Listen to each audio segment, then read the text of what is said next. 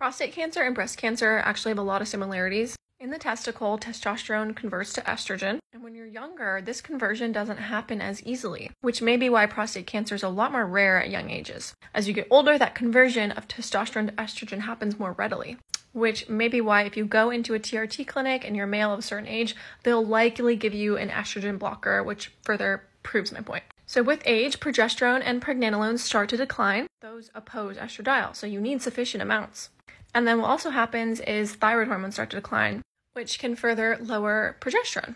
And then what also happens is your prostate itself starts to atrophy. That can happen through the aging process. It starts to deteriorate, which further makes you more sensitive to the hormones, specifically the unopposed estrogen. It might be interesting to note that when they've looked at semen of prostate cancer patients, they often have elevated estradiol levels. We are actually seeing some men right now and doing some really innovative things for their testosterone with peptides and seeing really good results.